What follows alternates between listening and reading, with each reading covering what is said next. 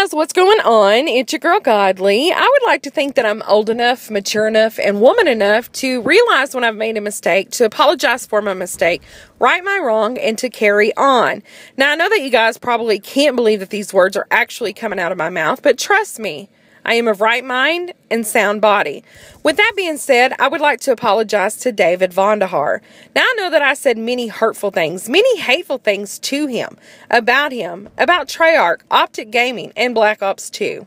Some of the things were just said out of pure rage, pure heat of the moment, things that I didn't mean, things that I should have never said, things that are truly out of my character. When Call of Duty Black Ops 2 came out, I complained the entire year, all the way up until Ghost was released. I complained the entire year. There was not one thing that I found enjoyable about that game. From the lag, to the hit detection, to the connection, to anything and everything in between, including my teammates.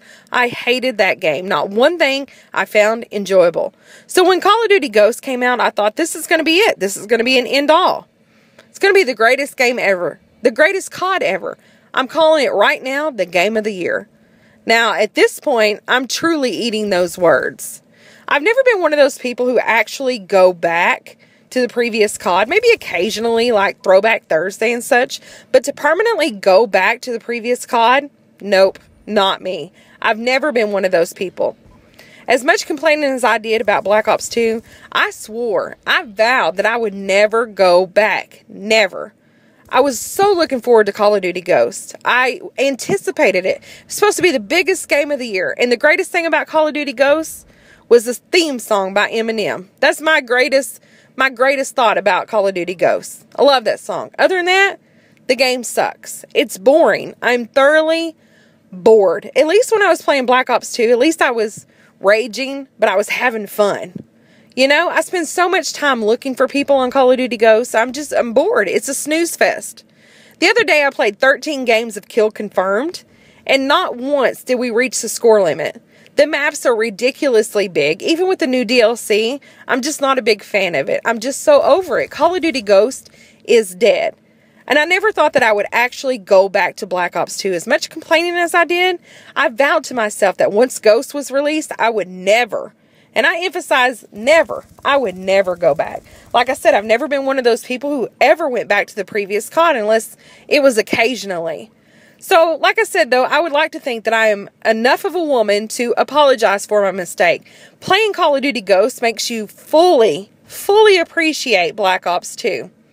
I don't know what I was thinking at that point. I don't know if it was the hit detection and me trying to snipe. I don't know if that's what got it. But at least, like I said, whenever I was playing Black Ops 2, at least I'm amused. You know? At least I'm raging, but I'm having fun. You know? But this game right here, I went back. It's my second or third game. I actually call in, you know, a VSAT and a Warthog. Now, I know it's not Prodigy Alert material or anything, but at least I was having fun. You know, I was running solo. I was by myself. Call of Duty Ghost, I cannot run solo. If I don't have a full team with me, even then, there's so many clans and this, that, and the other. Like, you cannot play Call of Duty Ghost by yourself. You cannot be an objective-based player playing Call of Duty Ghost by yourself. It's impossible.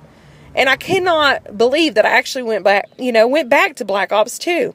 Like I said, I vowed that I never would once Call of Duty Ghost was released, but I'm actually enjoying Call of Duty again. I never in a million years thought that I would say that, especially as much complaining as I did. Never in a million years. Like I said, playing Call of Duty Ghost makes you fully appreciate how great Black Ops 2 was. I can't even believe I'm saying this. But anyways, guys, like I said, I just want to apologize. I know that I spent the entire year complaining, and really playing, you know, Black Ops 2 this week has kind of, you know, rejuvenated my love for Call of Duty. Anyways, guys, I just wanted to let you know that I do apologize. I apologize to David Vonderhaar, Treyarch, anyone and everyone remotely affiliated with Black Ops 2. I do apologize. I was wrong, and I'm woman enough to admit that. So that's what I got for you guys. Till next time, peace out.